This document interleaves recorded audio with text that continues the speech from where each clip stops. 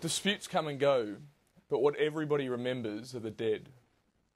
Which is why it's surprising that no one's mentioned that the bloody Sydney Airport brawl in March isn't the first time that Mascot has hosted the murder of somebody close to the Hells Angels. In fact, it was almost 40 years ago that the Angels first came a cropper near the airport.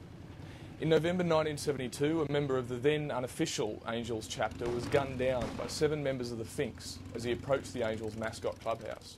When he died, there were about a dozen outlaw clubs already entrenched in Australian society, and included such names as the Gypsy Jokers, the Rebels, the Coffin Cheaters, as well as imports like the Hells Angels. Back then, the clubs had yet to realise the profitable links to be had by working with organised crime groups, though some were already said to be involved in the amphetamine market. Many say it was the Hells Angels who introduced the amphetamine production process into Australia. Clubs were also involved as tough men in various other industries, such as car rebirthing and bouncers at pubs and clubs. But despite what the tabloids would have you believe, the clubs weren't criminal organisations. Most of them were formed by working class men with a chip on their shoulder, and they liked the anarchic freedom associated with motorcycle culture. Clubs offered them some kind of belonging. Of course, along with that sometimes went petty, sometimes more organised crime. In 1973, the Comanchero were formed by Scotsman William Jock Ross. They went on to become one of the largest clubs in Australia. Their formation was a direct antecedent to the most famous incident in the Bikie Wars, the Milperra Massacre. Internecine rivalries between members of the Comos turned to outright rivalry when a group met with the US Bandidos and agreed to start up a chapter here.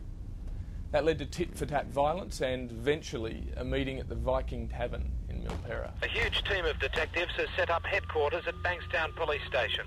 Police are still interviewing about 30 bike riders and are expected to lay a number of charges this morning. The violent confrontation has left 7 people dead. Almost 30 people were injured in the raging gun battle between rival bike gangs, the Comancheros and the Bandido. Police were forced to stand outside and negotiate with some of the members who were still armed. It took half an hour for them to get the paramedics in. They had people they wanted, you know, and that's all it was. Then they just stood around. They didn't care, they just stood around. Oh, they'll take an aim all right. They just weren't shooting anyone, or there would have been a lot more dead. Yeah, there's a swap meeting on. Do you know what started the argument? No, that was a good turnout. That was a real good turnout. There was no argument. There was no argument. They knew what they wanted. That's right. They just come through. They didn't argue, they just walked up and bang. That was it. Police are still searching for a number of... Over the next couple of decades, some of the chapters of the clubs involved in the outlaw scene began to appear more like organised crime outfits. They'd become deeply involved in the supply of amphetamine. The clubs had great resources when it came to moving the drugs, and they offered protection to drug dealers, who had always lived in fear of being muscled in on. During the 1990s, a nexus began to form between drugs and bikies. Some clubs began to get more involved in King's Cross, particularly the Nomads.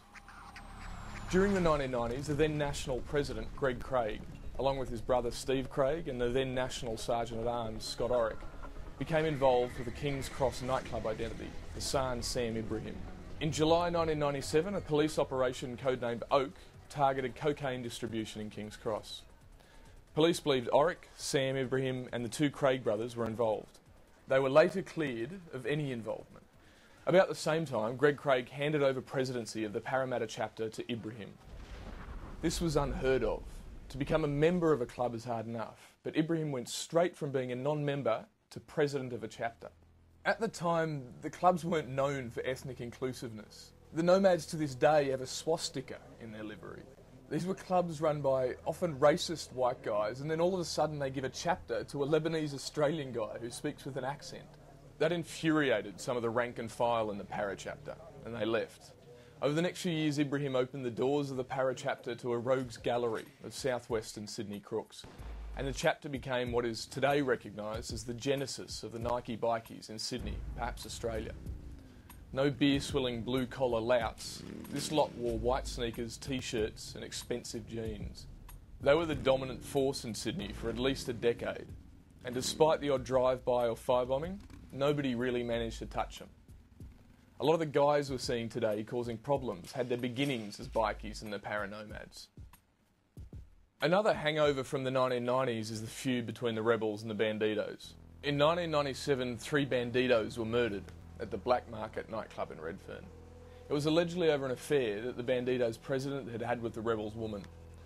though others suspected that was a smokescreen for the real dispute over the club's competing drug syndicates. The black market was the first big explosion in that war.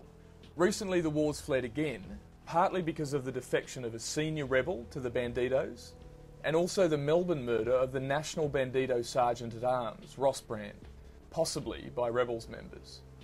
We saw that violence bleed over into New South Wales at the end of 2008, with a series of tit-for-tat shootings between the two clubs in Sydney's southwest.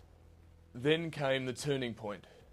Sam Ibrahim was jailed in December 2004 following a shooting at the Nomads Newcastle clubhouse. He was eventually found not guilty by a jury and released in 2008. But his absence from the Parramatta chapter spelled its downfall. Some of its members joined the Auburn-based Banditos, and a small group began to hang around under a new name, the Notorious Scorpions. So one of the largest, most powerful bikie factions in Sydney suddenly disappeared. This created a huge void, particularly with all of the Nomads places in the Cross.